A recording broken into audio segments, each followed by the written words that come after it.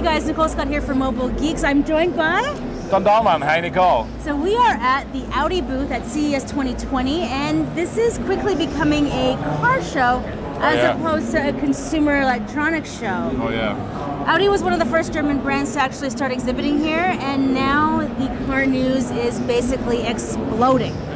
It was. I remember a couple of years ago, the first time I was here, like 10 years ago, 12 years, there was basically no car manufacturer. There were some, like the American Ford, so they showed a bit, but there was actually nothing. And then it started with Audi and Daimler, and it just exploded. And now, this whole show seems to be circling around vehicle technology, what it's called here at the CES. And so, I mean, even we visited Samsung and Harman Kardon and other companies, and even those classical companies like Sony are now showing vehicles. And you can see in the back here, Audi is of course showing a lot of cars, the cars they have in product, but this is like the special car that you drove yesterday. yeah, and it's very rare actually that a concept car drives around and someone like me is able to sit in it, because usually it's a qualified engineer. But I got to do a holo ride in combination with the iMe driving autonomously. So basically what happens is the doors open and you freak out because it's so cool. So it's like, oh, and then you get inside and you get real calm. Because there's so many small features, like the plants are built in and the material's very luxurious and it smells really relaxing. And just to make sure, it's really driving autonomous. It's really driving autonomously, right? So the steering wheel actually folds back, right? And then you have a nice table that you can eat on, or you can, I don't know, work in your laptop, but this is not that moment. This is a relaxing moment. Yeah, but it's also, like, I think it's quite an accomplishment from Audi, even if it's done in a controlled environment on a parking deck.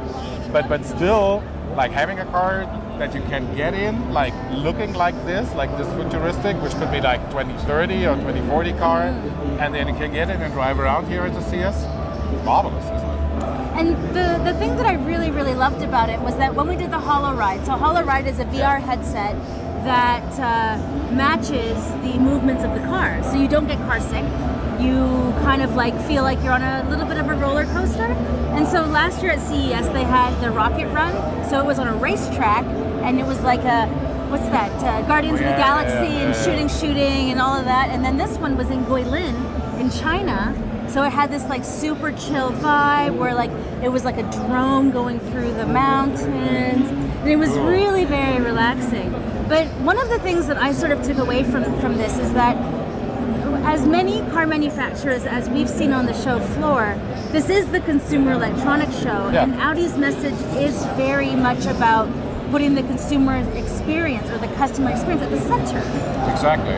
So, I mean, when you're lucky enough to get a small invitation, which I also did, to sit in the car, you get like the feeling that the car that's surrounding you is not important anymore. It just drives, it just does things.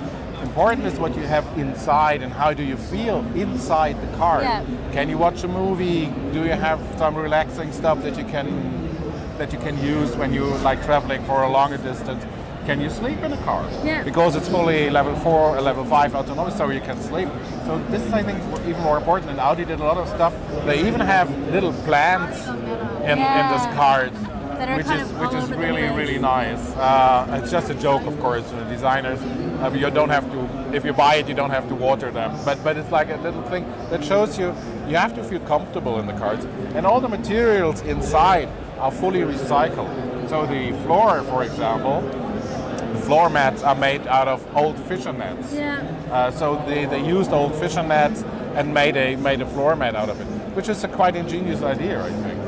And that's what I really like about this concept, that it is like not thinking about the car, which is rare for a car manufacturer, that it's thinking about the inside and your well-being. So this will be the second piece of content that I will have made with Audi. The first one, Dawn hasn't heard yet. It was actually a podcast, my other podcast, he said, but it had Hildegard, who's one of the board members of Audi, and it was very fascinating to me to hear her speak about that it's not about selling cars anymore. And this is in stark concept to what we're hearing from other manufacturers.